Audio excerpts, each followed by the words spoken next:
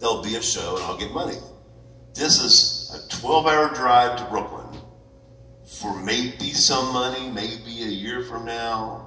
And I just wasn't in a financially position to gamble when I was so convinced it was not an actual opportunity because of what they said to all the other guys. Right. So I wasn't going to go. I wasn't like mad that I wasn't going to go. I thought I was smart for not going. Like, I'd be stupid to waste all that time and gas and drive to Brooklyn for a script reading.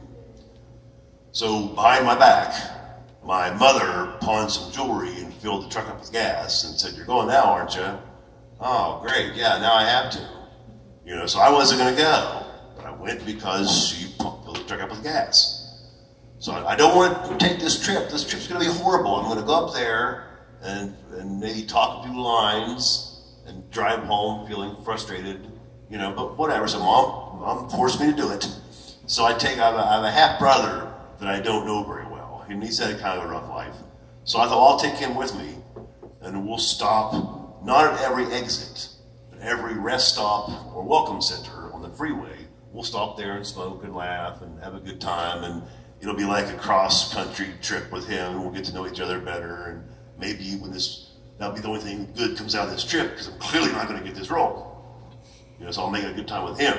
So then by the time I got to Brooklyn, though, I was so high, because this is 12 hours of riding and smoking, so I was like really high when I got to Brooklyn. I just couldn't process in my brain that even numbers were on one side and odd were on the other. So then my conspiracy pot-riddled brain thinks someone set me up. Someone sent me to an address that doesn't exist. Who could have done this? Was it Ian Rotten? Was it John Sandy? Who did this? That's something. Who set me up? As I'm walking right by the place I'm supposed to go to. This is the biggest ribbon wrestling. Yeah, who did this to me? I can't believe I fell for this. God, you know. Damn that Vince McMahon. And trying to find a payphone in Brooklyn is damn near impossible. So, because I don't believe in carrying a phone at the time. I have a minor old school phone now, but I've never had one of those fancy ones you guys have. No, never in my life will I have. Nor do I want one. I bought one in '97. You can look at porn on this. That's what my laptop's for. But this That would cheapen the relationship I have with my laptop. oh, my match is on in 2 hours. I'm going to go to the washroom. I would not want to cheat. No. That's only for me and my laptop. All right, anyways, back to the story. That's not for me and some phone.